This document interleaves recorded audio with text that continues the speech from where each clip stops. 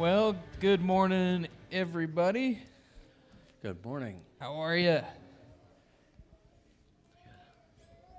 That was pathetic. How are you guys? Good. All right. Well, it is a smaller crowd because of the weather, right? We got people coming in. But it's good to see you guys. I'm glad I'm not stuck and snowed in at home. But there was a lot worse out there, I'll tell you that, out where I live. Anyway, we have a new core value that we are going to focus on this month. We've looked at joy.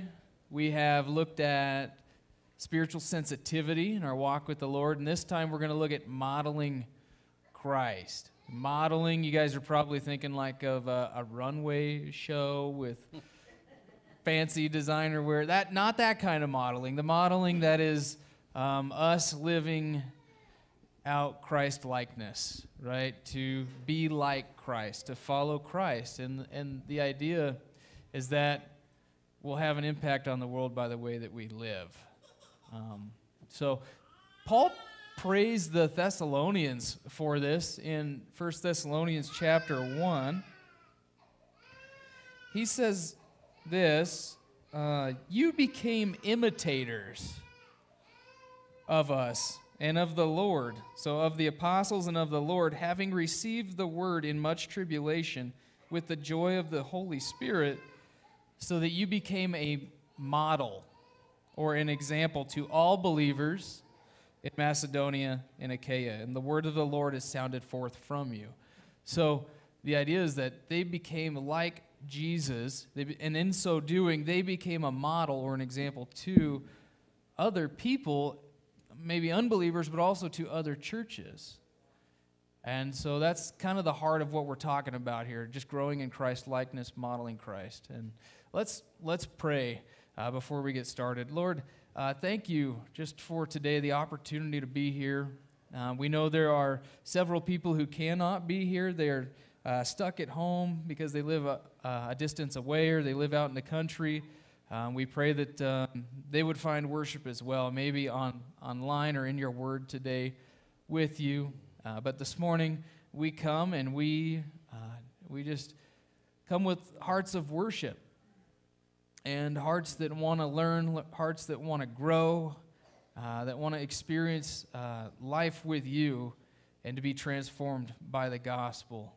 Use this church service, this time, to make us more and more like Jesus, that we might imitate him and be a model to others and what it's like to walk with Jesus, that we might bring hope and even some curiosity to the world as they see the difference that Christ has made in our lives. And we just commit this service to you in Jesus' name. Amen. Amen. All right, let's stand and get ready to sing this morning. And we'll start off with a scripture reading from 2 Corinthians chapter 12, verse 9. It reads, "And he has said to me, my grace is sufficient for you, for power is perfected in weakness. Most gladly, therefore, I will rather boast about my weaknesses, so that the power of Christ may dwell in me." And that, I don't think, is the right scripture reading for that song, for the first song, but that's what came up anyway. Okay.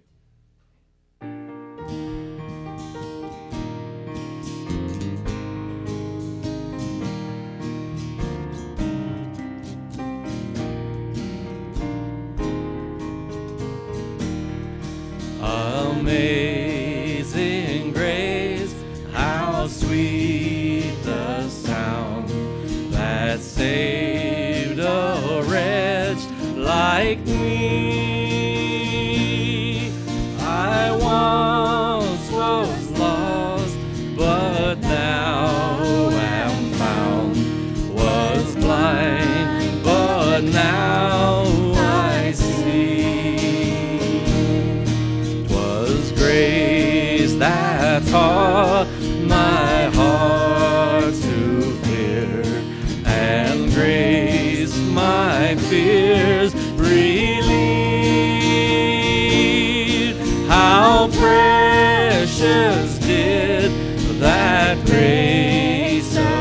near the hour I first believed.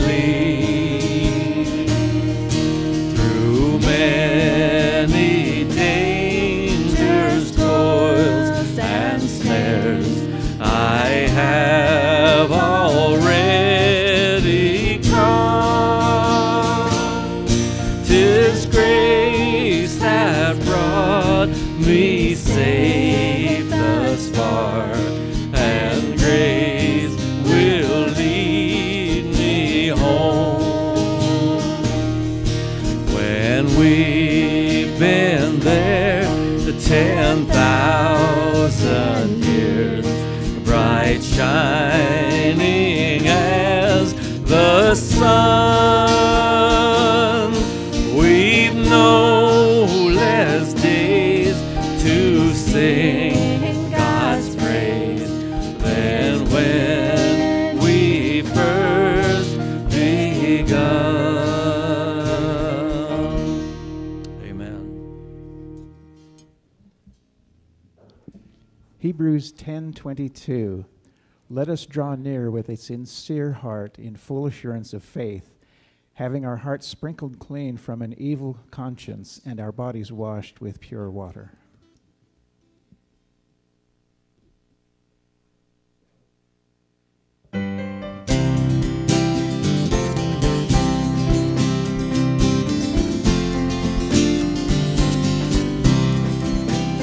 Blessed assurance, Jesus is mine.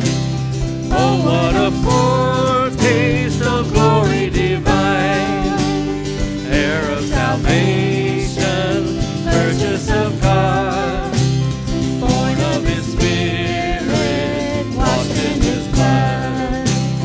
This is my story, this is my song, praising my Savior all the day long. This is my story, this is my song, praising my Savior all the day long.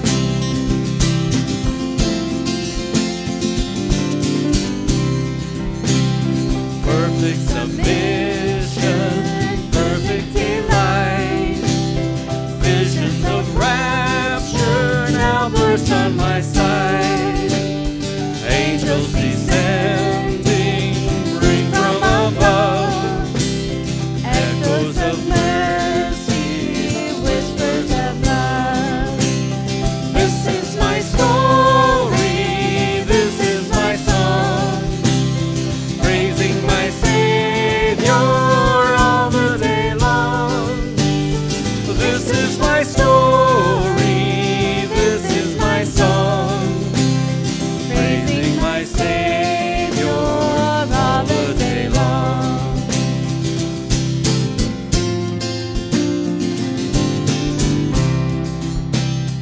Perfect submission, all is at rest. I in my Savior am happy and blessed, watching and waiting, looking above. There goes His goodness, lost in His love. This is my story, this is my song, praising my Savior all the day long. This is my story, this is my song, praising my Savior all the day long. Amen. Psalm 51, 10, 11, and 12. Create in me a clean heart, O God, and renew a steadfast spirit within me.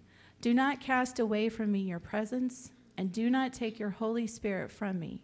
Restore to me the joy of your salvation, and sustain me with a willing spirit.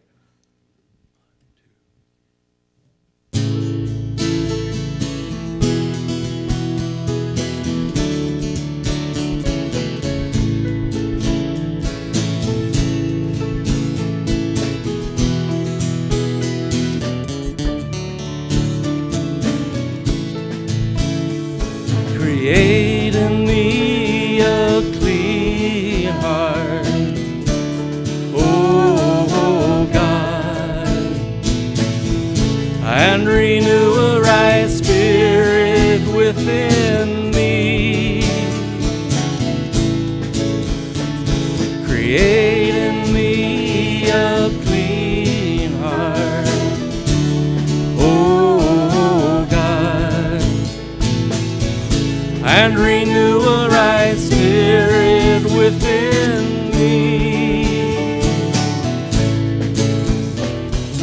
Cast me not away from thy presence, O Lord, and take not thy Holy Spirit from me. Restore unto me the joy of thy salvation, and renew a right spirit within me. Create in me a clean heart, oh God, and renew a right spirit within me. Create in me a clean heart, oh God, and renew a right spirit within me. Cast me not away from thy presence, O Lord, and take not thy Holy Spirit from me. Restore unto me the joy of thy salvation, and renew a right spirit within me.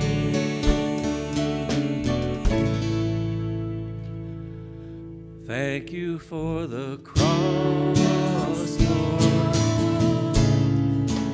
Thank you for the price you paid, bearing all my sin and shame. In love you came and gave amazing grace. Thank you for this love, Lord. Thank you for the nail-pierced hands. Wash me in your cleansing flow. Now all I know, your forgiveness and embrace. Worthy is the Lamb seated on the throne. Crown you now with many crowns. You reign victorious, high and lifted up. Jesus, Son of God, the darling of heaven, crucified. Worthy is the Lamb. Worthy is the Lamb. Worthy is the Lamb. Let's pass along greetings this morning. Praise the Lord.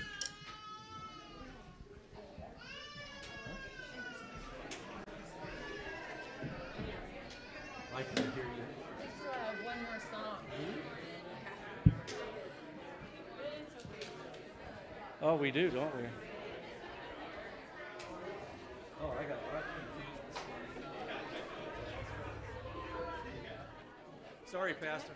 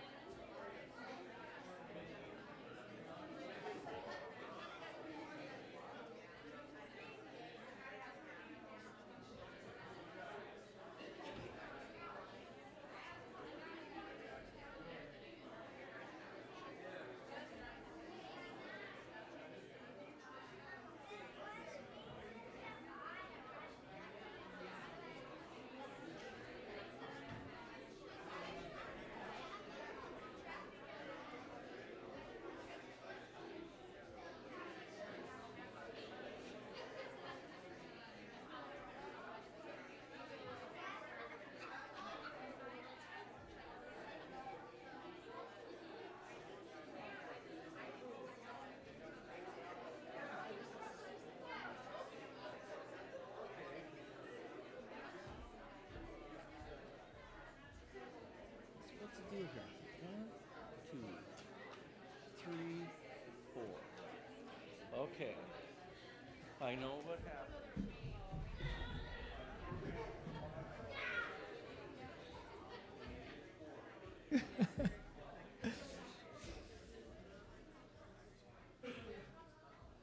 All right. Well, good morning, folks.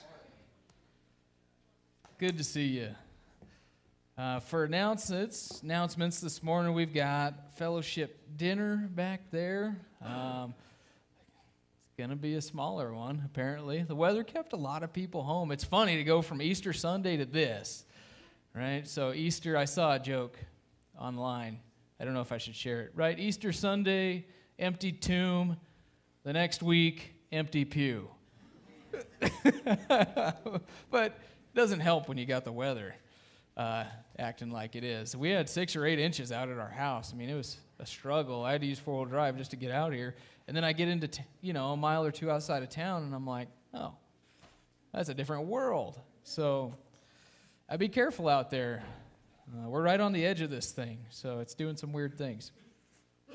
But anyway, fellowship dinner, stay for that if you want to. We've got also a board meeting on Thursday, this Thursday, not Tuesday. So from here on out, as far as we know, those are going to be on Thursday nights now, 7 p.m. Everybody's welcome.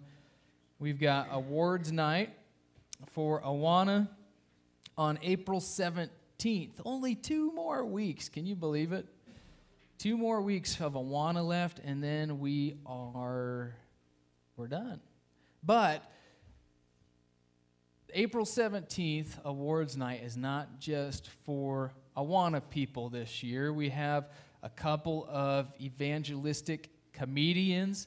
I always get their names wrong. It's like Mike and Ike or Mick and Vic or Vic and Rick. I don't know, but they're coming, and they've been in our area before. You might remember them 10 or 15 years ago. People really enjoyed them, and they're coming back.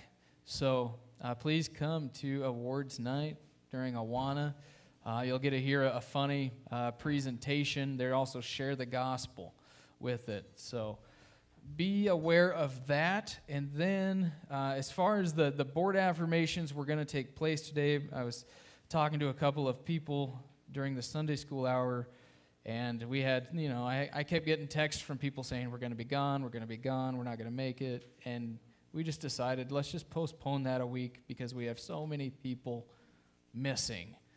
If that's all right, we'd like to postpone that 1 more week. So I hope that's all right with you guys. Just way too many people gone this morning for that. But let's go ahead and pray, shall we? Our Heavenly Father, we come before you this morning with grateful hearts, so thankful for just the opportunity to know you, to be in a relationship with you. Just amazing to think that we can know the one true God and that we can really experience you in this life, here and now. We don't have to wait for heaven.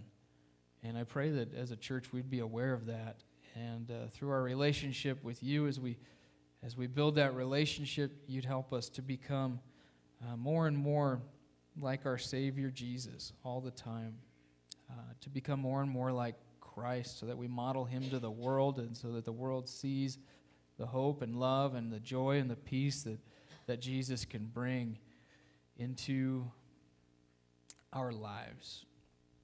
We praise you for the moisture we're receiving this morning after the dry winter, which we're not complaining about.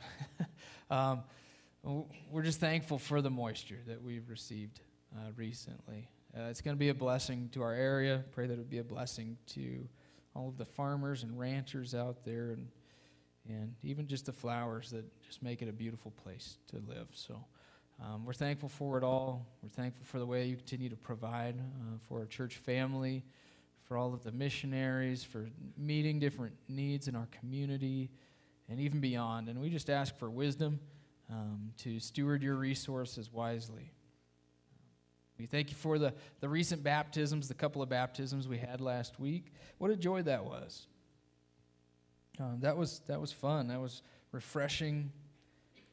Thank you for the testimonies that we heard, and we pray that our testimonies would continue to be heard in Chadron and beyond.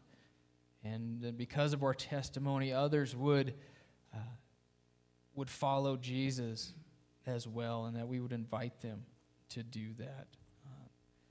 But we don't want to just come here on Sunday morning, hear the truth, and go home. We want to be changed. We want to see people get saved. We want to see lives changed. We want to see new people come to Jesus for the first time and decide to follow him. And we're reliant upon you for that, Lord, but help us to be your mouthpieces and just to build bridges with people who need you, and help us to slow down enough to share the gospel with folks. And we just pray for our Awana leaders and our Sunday school teachers as they start to wrap up the year. We pray that they would finish strong, and that you would continue to give them the thoughts and the words to lead and the courage to do so, but also lead us into the next season that is coming up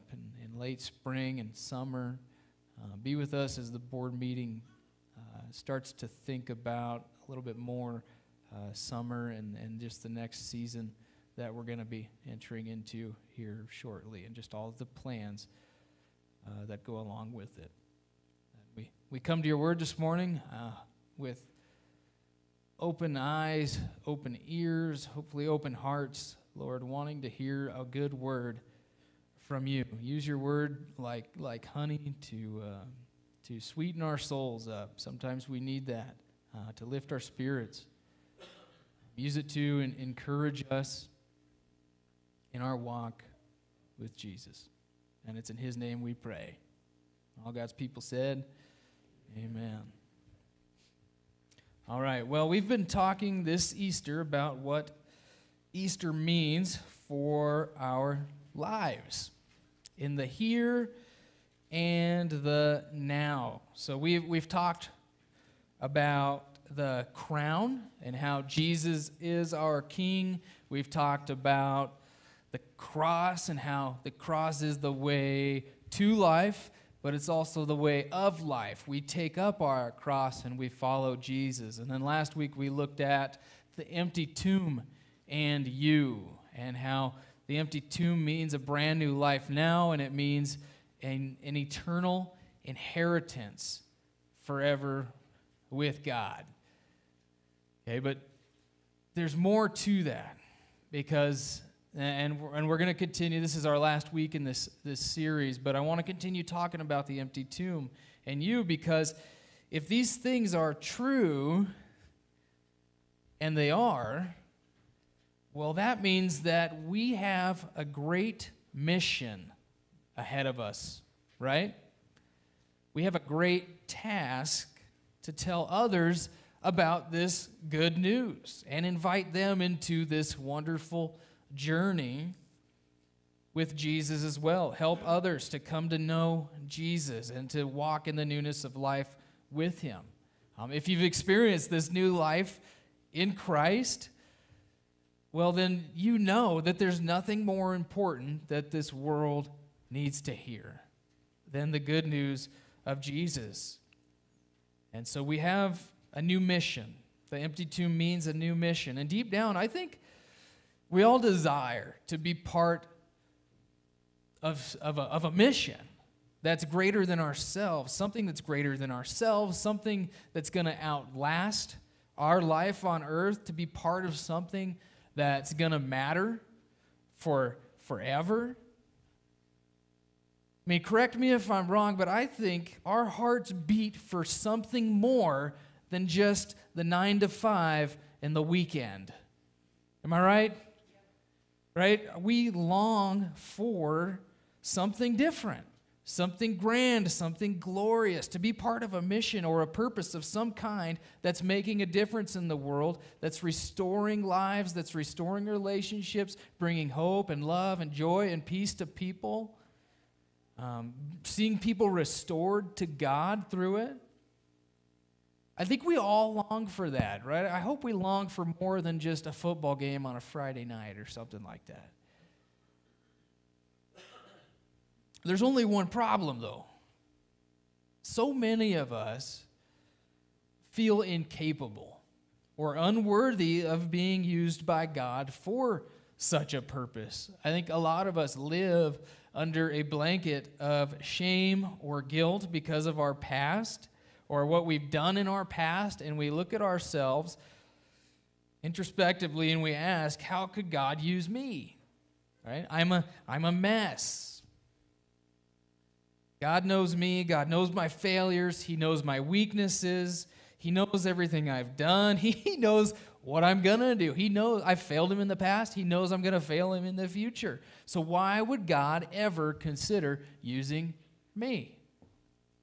Why would God want to use me? You know, I think personally, I'll trust Christ, but I really think I'm better off just sitting on the bench, on the sidelines, cheering other people on who have it all together. Well, let's talk about that way of thinking this morning from John 21. John chapter 21 says this in verse 1, "After these things, Jesus manifested himself again to the disciples at the Sea of Tiberias, also known as the Sea of Galilee. And he manifested himself in this way. Simon Peter and Thomas called Didymus, and Nathanael of Cana in Galilee, and the sons of Zebedee, and 2 other of his disciples were together. Simon Peter said to them, 'I am going fishing.' And they said to him, 'We will also come with you.' And they went out and got into the boat, and that night they caught nothing. All night long, they caught nothing." So John says here, just introducing this chapter, that he's about to tell us one of the many resurrection accounts of Jesus. And this is my favorite of them all. At this point, Jesus he's been raised, right? The empty tomb is clear. He's appeared to some of his disciples. They're aware of that. The feast is now over in Jerusalem, and they've made their way back up north into Galilee, around the Sea of Galilee, where Jesus said he would appear to them, and they're there just waiting for further instruction, waiting for the Spirit to come, like Jesus said. And the disciples, at this point, you have to imagine, are just kind of feeling like they're in limbo. They're kind of confused, probably uncertain about what the future holds. They're just kind of waiting around for more instruction in limbo. However, there's one disciple in particular who is in one of his darkest moments in life. It's Peter. Right? Peter's soul has to be in anguish because during the night of Jesus' arrest, around a charcoal fire, Peter looked out for number one, and he denied Jesus 3 times. And he knows that Jesus knows. Because when Peter actually basically called down a curse from heaven in his defense, saying, "I swear I do not know that man," at that moment, Peter was close enough to Jesus that Jesus heard it, and he looked right at him, Luke tells us. And at that moment, Peter was crushed because he told Jesus, "Even if everybody else falls away from you, I never will." So now here's Peter, emotionally tapped out, going back to fishing. His once confident spirit is now suffocating under the weight of his failure to his Lord. You ever feel like that? I have more than once. One of the things that we do when we're in a moment like that is that we just want to go back to what's familiar, I think. We want to go back to fishing. We just want to try to do, and I'm not saying there's anything wrong with that. I think if you're in a dark place, I think the worst thing you can do is sit on the couch at home and do nothing, or lay in bed and do nothing. It's better to be doing something. Doing what's familiar, that's fine. I think it's better than sitting there twiddling your thumbs waiting for Jesus. Get in the boat, go fishing. But the problem here is that I have a feeling this fishing is an escape in a way. Peter and some of the other for Peter and some of the other disciples, fishing was what they did for a living. And it was something that they did at night, customarily. They go fishing all night long, and I have to imagine Peter sitting there thinking, "I'd love to step out on the water again. I'd love to follow Jesus again. I'd love to be a leader for Jesus again. But I'm convinced Jesus could never use me again." Maybe you can relate to that sort of feeling that Peter is feeling. You've blown it. You've failed. And you're wondering if God still has your back. Or if he's repulsed by you and doesn't want anything to do with you. And you're thinking about throwing in the towel, walking away for good, maybe going back to what's familiar, sitting on the bench. Convinced that your service for the Lord is over. Or maybe you have gone back to what is familiar. You're already on the bench and you've experienced what these disciples experienced, that failure is contagious. They went fishing all night. They caught nothing. I think we can all relate. If you've gone fishing with me, you definitely can relate. The only thing worse than not smelling like fish at the end of a fishing trip is coming home empty-handed. Right? I'd rather smell like fish than not at the end of a fishing trip. One man said, though, failure is infectious. And pretty soon, we find ourselves failing at everything we touch until we finally feel like, I can't do anything right. You ever felt like that? I just can't do anything right. Why do I even try? It's just one more reason to sit on the bench. But deep down, I imagine that just like Peter, your heart longs to get off the bench and to be used by God. You don't really want it to end that way, do you? Even in your darkest moments, you know that sitting on the bench is not God's will for your life. You long for redemption. You long for restoration. You want a redemption story to come out of this. as much as the voice in your head wants to throw a pity party and say, I'm done, I'm never going to try again, you don't really want it to end that way deep down. And I don't want that for you. You also understand, if you've experienced life with Jesus, you know that life without Jesus and without service to him is a lot like the disciples' nets that morning. Empty. That's life without Jesus. I mean, you can pursue happiness in the things of the world. You can try to go back to what's less risky. That's what we tend to do when we fail. We lessen, right, the risk factor. I'm going to go back to what's familiar. You can even go fishing, okay, today. But without Jesus, even fishing is empty. No matter how many fish you catch, it's not what it should be. Because our joy is in Christ, and if we're not with him, we're not living for him. Doesn't matter how many fish we catch.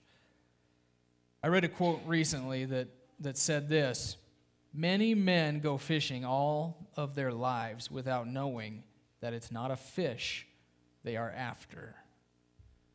I like that. A lot of men go fishing all of their lives without knowing it's not a fish that they're after. Well, let's keep reading in verse 4 through 14 here. But when the day was now breaking, Jesus stood on the beach. Yet the disciples did not know that it was Jesus. And so Jesus said to them, "Children, do you not have any fish, do you? You do not have any fish, do you?" And they answered him, "No." And he said to them, "Cast the net on the right-hand side of the boat, and you will find a catch." And so they cast, and then they were not able to haul it in because of the great number of fish. Therefore, that disciple whom Jesus loved, who's that? John, who's writing this. Don't you love that? Said to Peter, "It is the Lord." And so when Simon Peter heard that it was the Lord, he put his outer garment on, for he was stripped for work, and he threw himself into the sea. But the other disciples came in the little boat, for they were not far from the land, but about 100 yards away, dragging the net full of fish. And so when they got out on the land, they saw a charcoal fire already laid, and fish placed on it, and bread. And Jesus said to them, "Bring some of the fish which you have now caught." And Simon Peter went up and drew the net to land full of large fish, 153. And although there were so many, the net was not torn. And Jesus said to them, "Come and have breakfast."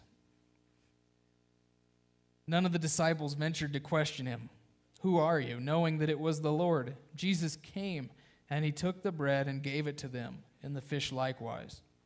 This is now the third time that Jesus was manifested to the disciples after he was raised from the dead. So again, this has to be one of my favorite scenes in all of Scripture. I would have loved to have been there that morning.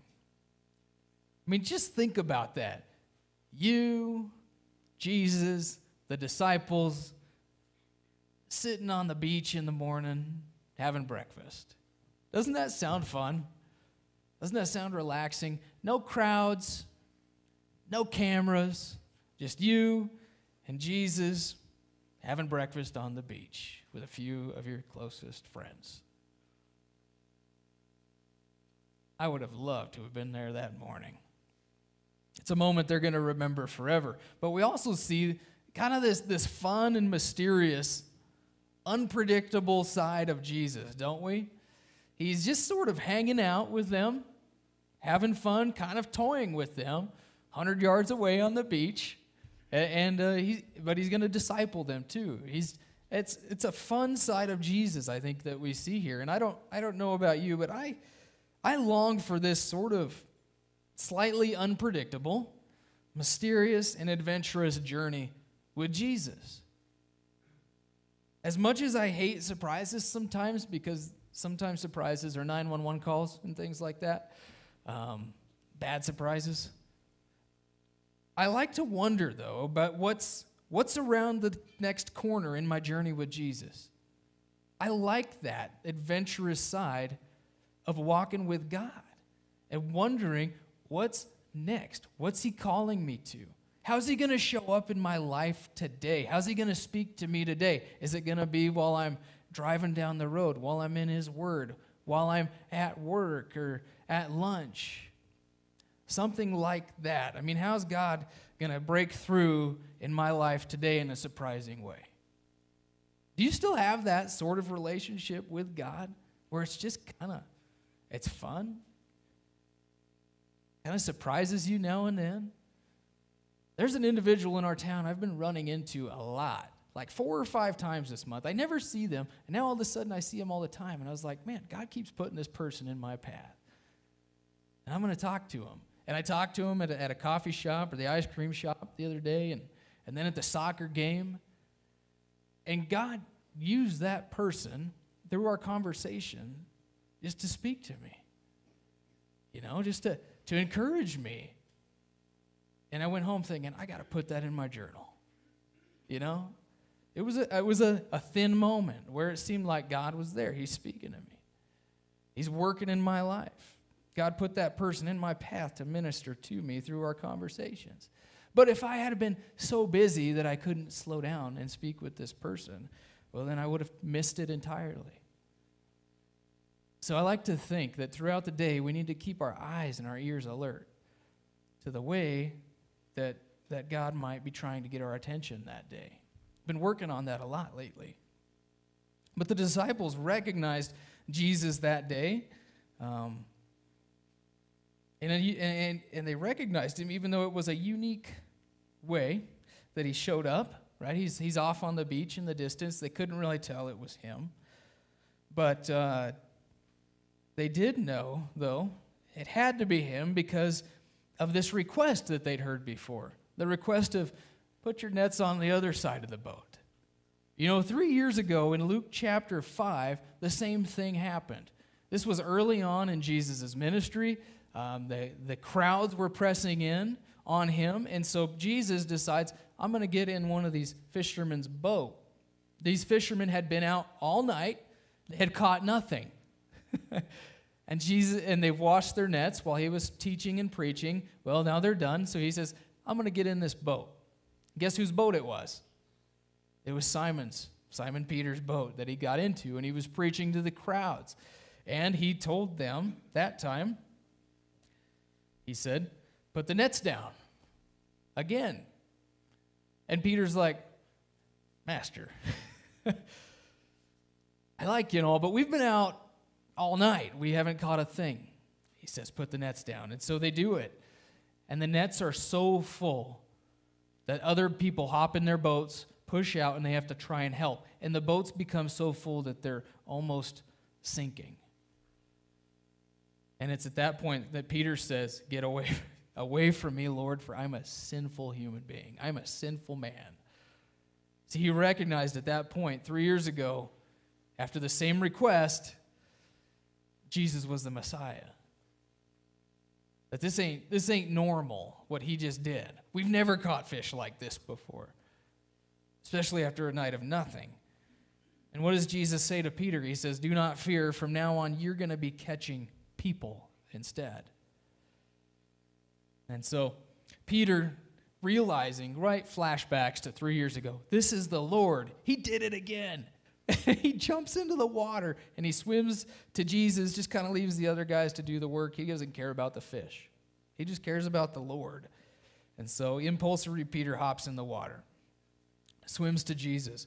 And there's a point that I don't want to miss from this portion of Scripture. There's a lot we could talk about. I know I'm missing a lot of details, but I want to bring out one point, and it's that Jesus did not need the disciples.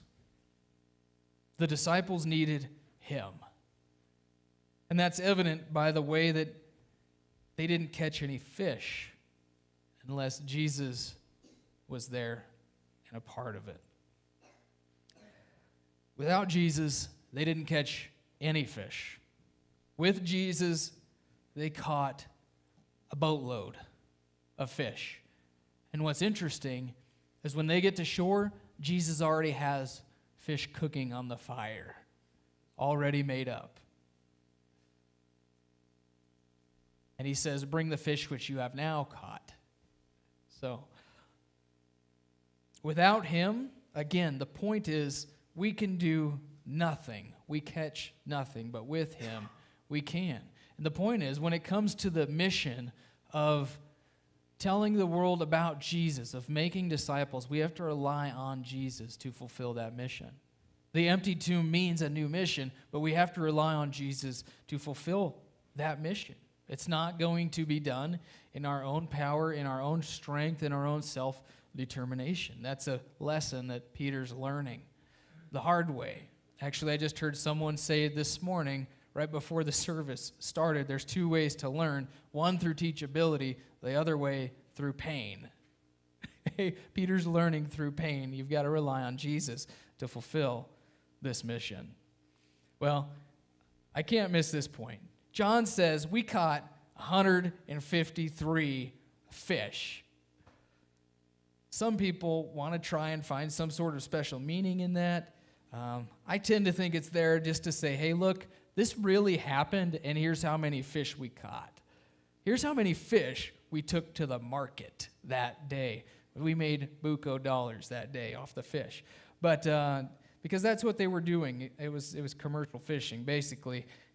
But it also could be John's way of bragging, right? I mean, he's a fisherman. You can't tell me fishermen today are much different than fishermen 2,000 years ago. He's saying, here's how many fish we caught, right? And he's lucky the Game and Parks, Israeli Game and Parks didn't show up that morning, and they probably broke the fishing limit.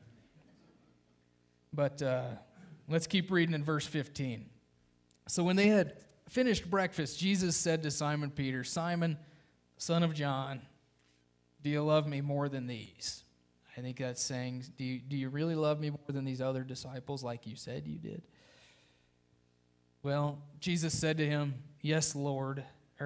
Peter said to Jesus, yes, Lord, you know that I love you. And he said to him, tend my lambs. He said to him again a second time, Simon, son of John, do you love me? And he said to him, yes, Lord, you know that I love you. And he said to him, shepherd my sheep. He said to him a third time, Simon, son of John, do you love me? Peter was grieved because he said to him the third time, do you love me? And he said to him, Lord, you know all things. You know that I love you. Jesus said to him, tend my sheep. So there's a lot going on here. One, we want to take notice of what Jesus calls Peter. What's he call him? Does he call him Peter? No, he calls him Simon, son of John, which is Peter's name before he met Jesus. Remember in the Gospels, after Peter made his great announcement that Jesus was the Messiah, he says, your name is Simon, but from now on you're going to be called Peter, which means rock. It's like going from pebble to rock, like a boulder, but I think it fits Peter's characteristics and his role in the church to be a rock for Jesus. And to go back to Simon had to be pretty humiliating. It had to sting a bit. It had to be humbling for Jesus to call him by his name that he was called before Christ. Peter, he's the one, remember, that professed Jesus was the Messiah. He said, I'll never, even if everybody else fails you, I won't. In the Garden of Gethsemane, though, we start to see his downfall through prayerlessness, right? He wouldn't stay up and pray. And basically, Peter eats humble pie for trying to live for Jesus in his own self-sufficiency and pride and determination. And I think he just learned a valuable lesson, is that we fail when we don't rely on him. And then Jesus asks Peter 3 times if he loves him. A common thing, I think, in Jewish culture, And there's a lot of people who want to make a big deal out of the use of the Greek words here. So you've probably heard it before that there's 3 different types of words in Greek for love. You've got agape, phileo, and eros, right? So agape is usually stated as being a self-sacrificial love. You've got phileo, which means like more of a brotherly and admirable love. Like Philadelphia means city of brotherly love, phileo love. And then the eros love is more like an emotional type of love between 2 people. But while they are not synonyms in any way, I think that we often draw too big of a distinction between them because they are used interchangeably at times. So I guess knowing that, I'm cautious. I think it's helpful, certainly, to think about the 3 different types of love, but they are used interchangeably, and so I'm cautious about putting too much emphasis on the Greek here. I mean, if something is to be said, I think it's that Peter is saying to Jesus that his love has proven admirable, but not necessarily self-sacrificial. Like, do you agape me? I phileo you. Do you agape me? I phileo you. Do you phileo me? Yeah, I phileo you. It's like, it's admirable, but I haven't proven self-sacrificial for you. And what I find interesting is the charcoal fire, to me, that really stood out. In John 18:18, John said it was around a charcoal fire that Peter denied Jesus 3 times. The smell of a charcoal fire that day on the beach probably brought back memories from a few nights ago where Peter had one of his darkest hours. But Jesus is doing something here, I think. 3 times around a charcoal fire, he denied Jesus publicly. And now 3 times around a charcoal fire, he's affirming his love for Jesus. It's like Jesus is giving Peter a new charcoal memory. He's erasing the old one, replacing it with a new one. And you have to think that Peter looked at charcoal fire differently the rest of his life. I think it brought back the moments, the memories of God doing a great work in him. Yes, it was a moment of great failure around a fire, but here it's a moment of restoration around a fire. It was that he got called into service again. And I think with us too, we all have moments in our life where God does great things. The moment you were saved, the moment you gave your life to Christ, whatever, the day God called you into service, you have very specific moments, I think, where God got through to you. And I think it's important to remember those moments. Remember where you were. Remember what it smelled like. Remember what it looked like. I mean, there's very graphic images in my mind of where I was when I got saved, where I was after that failure when God said, get back in the game, where I was when God turned the direction in my life here or there, or, there's different places that you and I are. Maybe it's in a church setting. Maybe it's in your vehicle. Maybe it's at home. Maybe it's wherever, in a tractor, out in the field. God says, do this or that. He gets a hold of you. You know what I mean? I think we need to remember those moments where God met us in the past, because those are the moments when everything falls apart, when we fail him, that we go back to. And we remember, God started this work in me. He's not going to quit. Okay, when I fail him, I go back to the call. When things get difficult in the ministry, I go back to the call. I go back to my salvation. If life's hard, I go back to the joy of my salvation. Something like that. It's also worth considering that if you've failed God in the past, to be on the lookout for opportunities to right that wrong. Right? Like, consider it a test. I failed him here last time, but not this time. It's a good reminder as well not to define somebody by one moment in their life and disregard all that the good that they have done. You know what I mean? I think we see this a lot today. It can be a coach, it can be a pastor, it can be a teacher, it can be whoever. And it's like they say one thing wrong that we disagree with. They have one ill moment that's out of character for them. And then all of a sudden, people start writing them off. And you see the comments on social media, don't you? There's some very specific examples in my mind right now. He says this, now everybody's writing him off, pretending like he hasn't served the Lord Jesus his entire life. You know, and they're just going to write him off because of one out of character moment. I think we should be better than that. None of us, not one of us, want our story to be defined by one moment of weakness. It's worth thinking about. Think if we just wrote off Peter because he denied the Lord 3 times. We wouldn't do that, would we? And that's part of the reason why this is here in John chapter 21.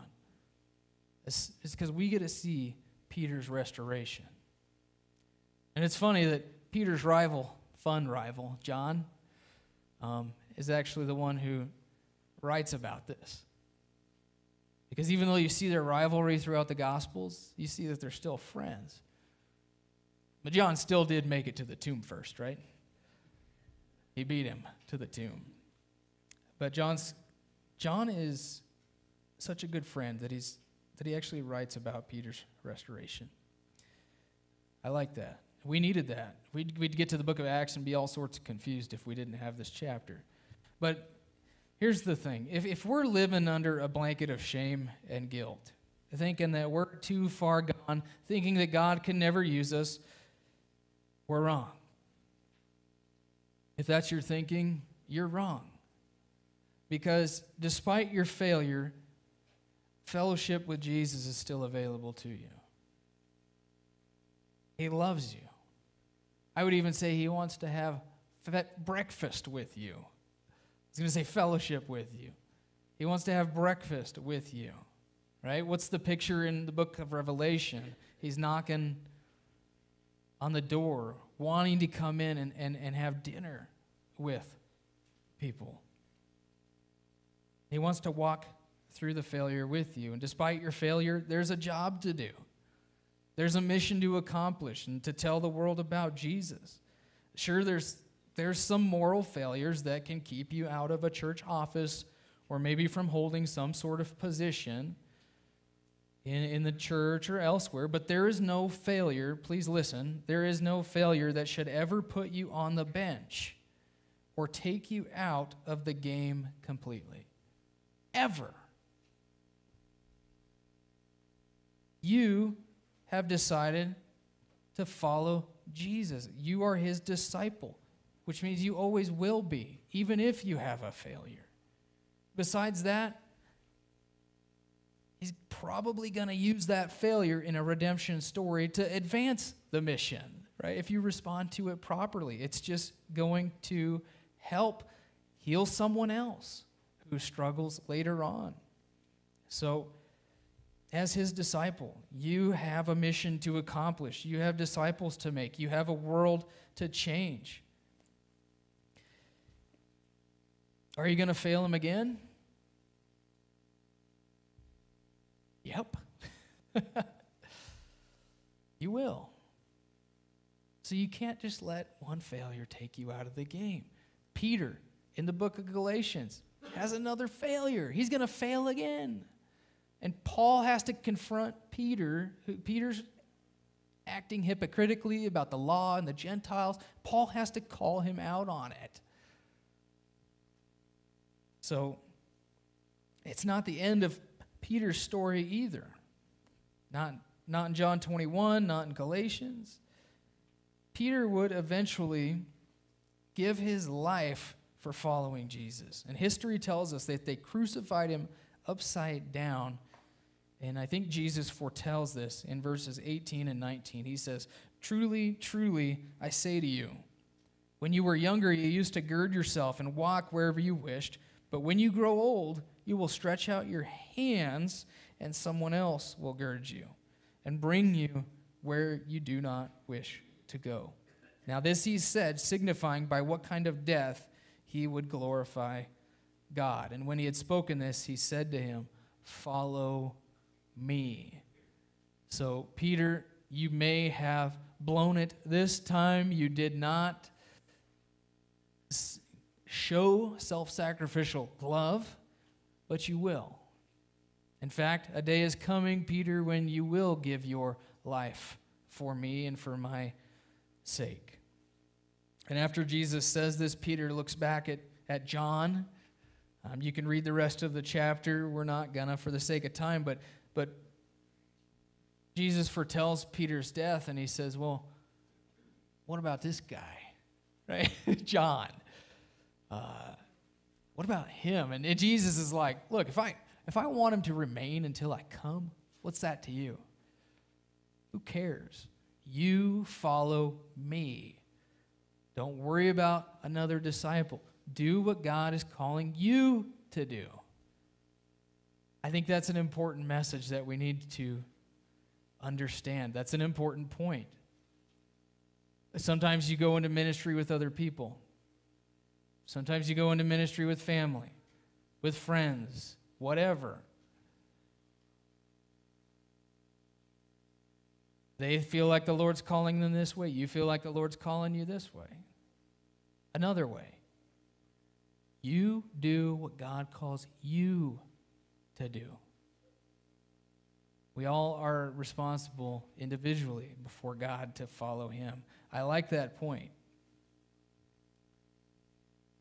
You follow me. I can't think of a better phrase to end our Easter series with. You follow me. I think that sums up what Easter means for us. We need to follow Jesus by yielding to our King. We follow Jesus by dying with the King. We die to sin. We take up our cross. And then we follow Jesus by living for him. We become like him. We help others to do the same. Well, in summary, the application this morning, the closing application, I can imagine that some of us need to decide just to follow Jesus for the first time this morning. Maybe you've grown up in church, or you've been coming to church for a while now. You've been listening to the message, and you've been learning, and that's great. But sometime you have got to let God break through to your life, to your soul, to your heart, and you need to get to that point where you say, God, I'm in. All right, I've heard enough. I can see you're trying to get my attention. Jesus, I'm in. I'm going to follow you. And I want you to know that right now, right where you sit,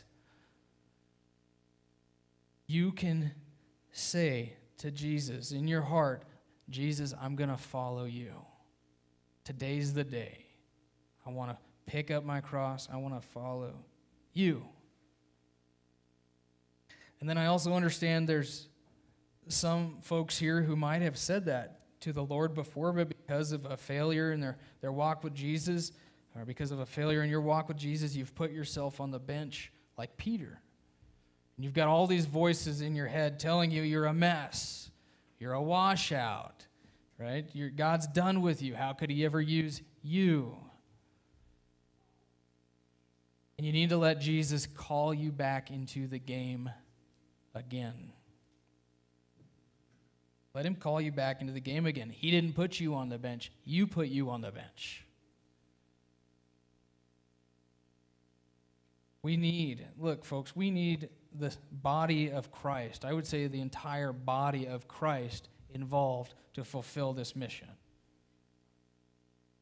That's the goal. I want to see every man complete in Christ, fulfilling their mission that God gives them. And the question is not, can God use you? The question is, do you love Jesus? Do you love him? And if so, then follow him. Isn't that what he says? Follow me. Obey me. It doesn't matter what other people are doing. It doesn't matter what your friends are doing, other disciples are doing. It doesn't matter if one's in Chadron, one's in Wyoming, one's in China, one's in Africa. Who cares? What is God calling you to do?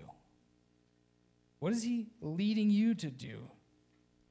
So the empty tomb means a new mission, but we have to rely on Jesus to fulfill the mission. But first, we have to decide to just be part of the mission to begin with. We've got to decide to follow Jesus ourselves.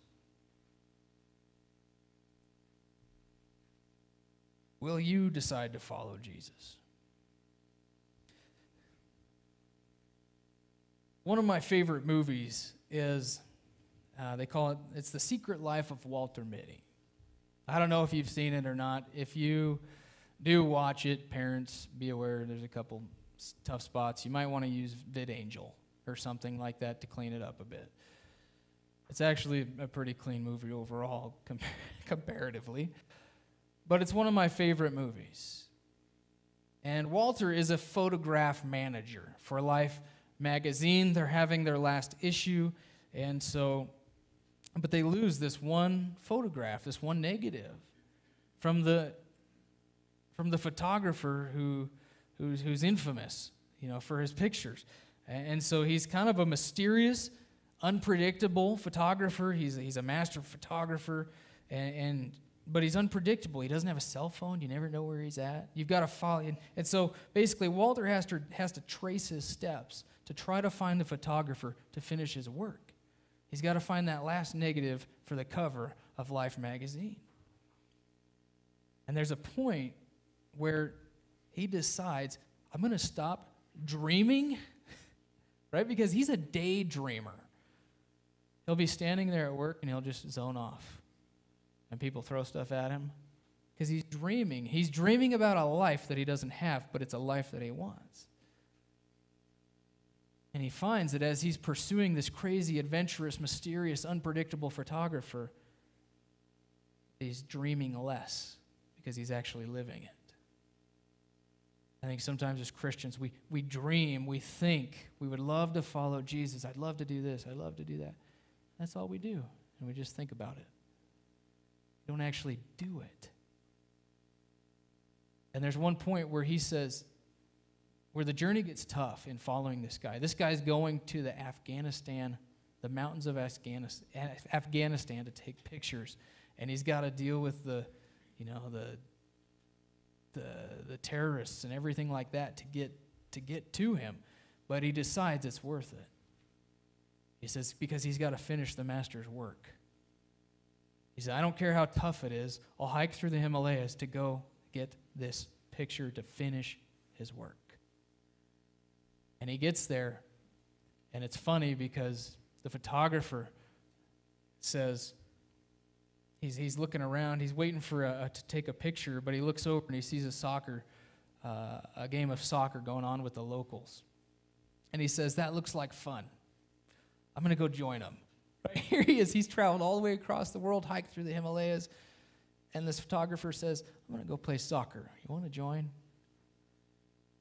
And he says, this is the part that always stands out to me. He says, we're going to be odd-numbered if you don't join.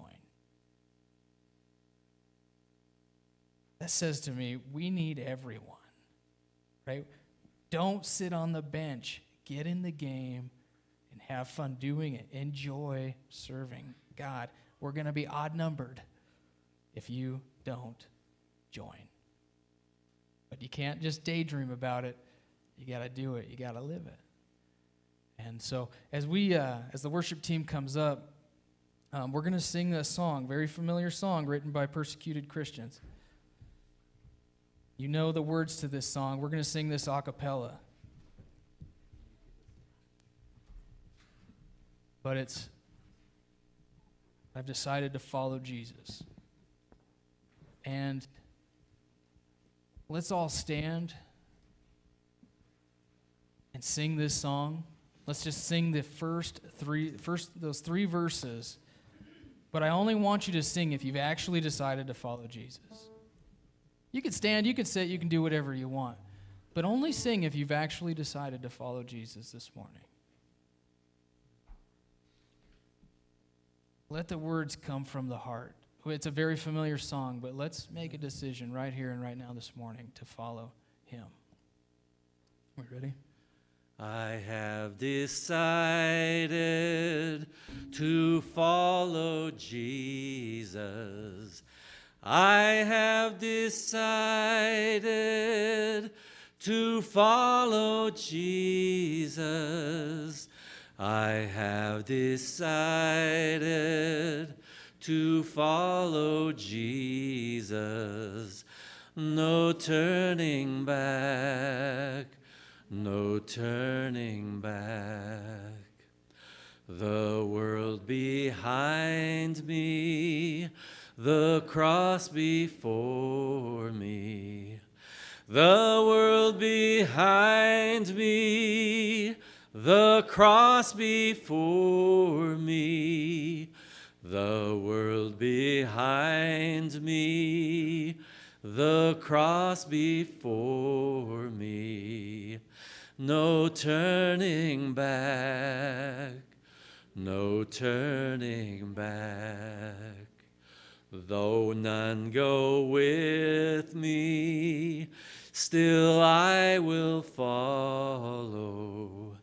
Though none go with me, still I will follow. Though none go with me, still I will follow. No turning back, no turning back. Amen. For our last song this morning, we're going to, I think we're going to do Cry of My Heart. It stays on theme better than our final song actually did. So let's back up to that. Okay. Psalm 119, verse 149.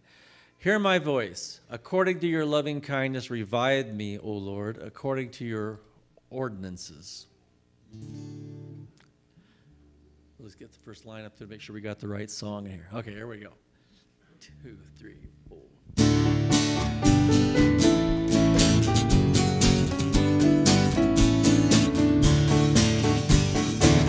It is the cry of my heart to follow you. It is the cry of my heart to be close to you. It is the cry of my heart to follow all of the days of my life. It is the cry of my heart to follow you. It is the cry of my heart to be close to you. It is the cry of my heart to follow all of the days of my life. Teach me your holy ways, O Lord, so I can walk in your truth. Teach me your holy ways, O Lord, and make me wholly devoted to you.